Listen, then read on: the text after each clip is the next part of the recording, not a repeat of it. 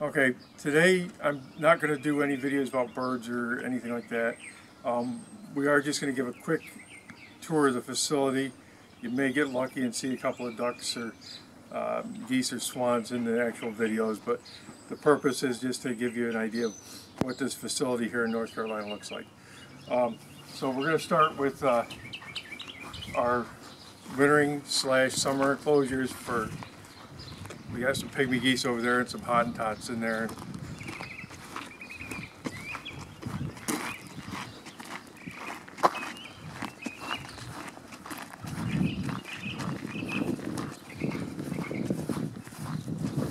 This is an old greenhouse structure that we inherited with this farm when we bought the farm.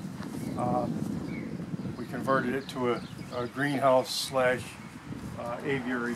We cover it with plastic in the wintertime. There's 2 ponds in this one.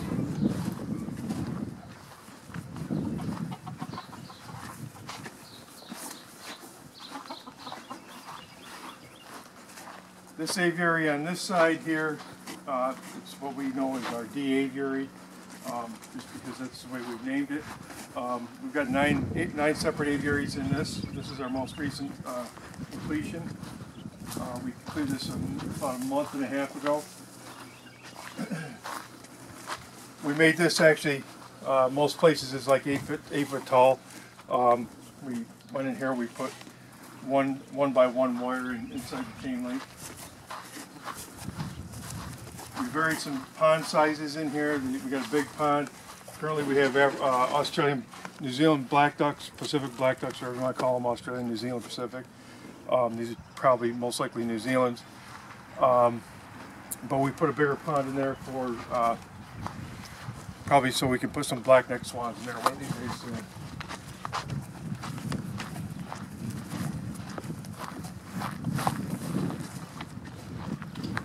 Separate all of our tree ducks off. We got some tree ducks in here.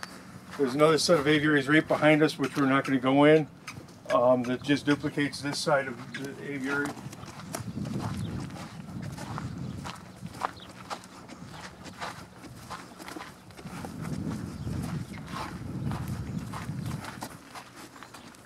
Now this barn up here, we'll just give this a quick look. This was scheduled for completion this year. I don't know when it's going to get done at this point, but this is going to be our brooding barn. We've got all the ponds almost formed up. Behind me is our C aviary. We've got 18 units, I think, 18 different aviaries in here. From spur-winged geese down to gadwalls and black-bellied tree ducks and stuff in here. Got some baby natives in this aviary.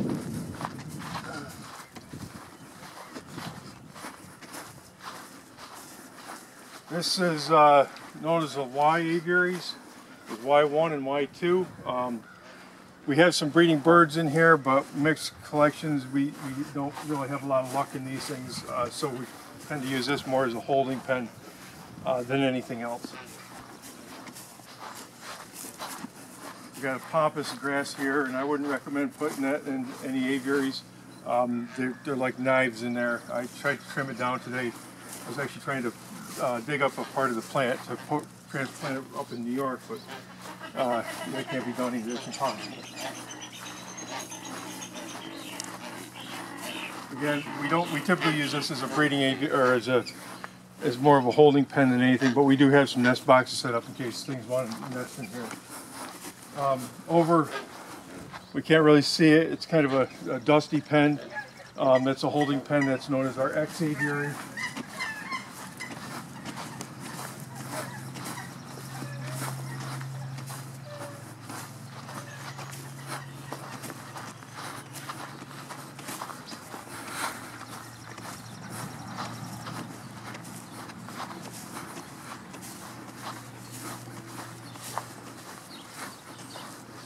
Now we're on the back side of the aviary we call the A aviary. This is actually the first aviary we built in here.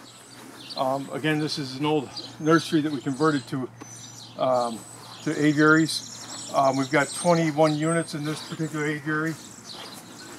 Everything from scops to magpie geese to white-faced tree ducks in this particular aviary.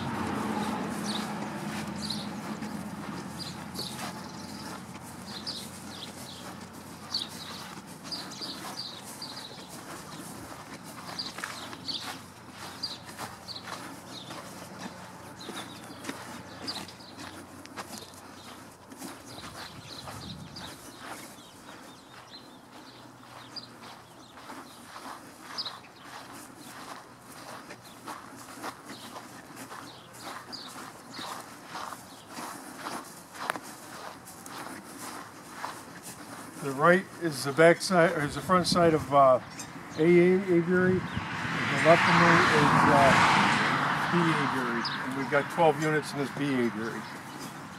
And we can just walk up.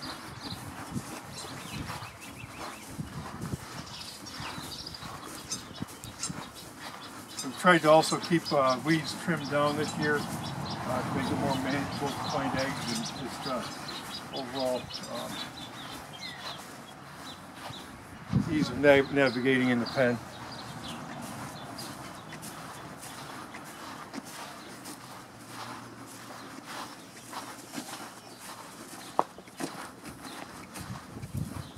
In the front of B, we've got some jungle fowl we keep here.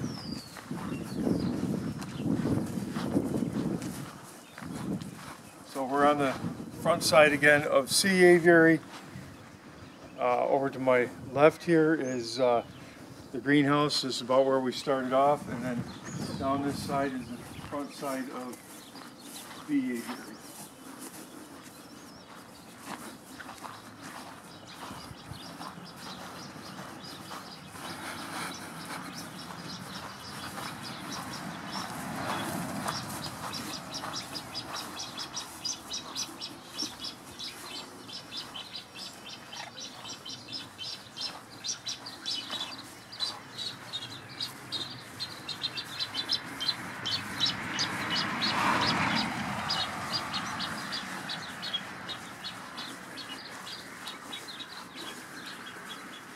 So to take my time and go through this aviary to give somebody a tour will probably take about maybe a little over an hour.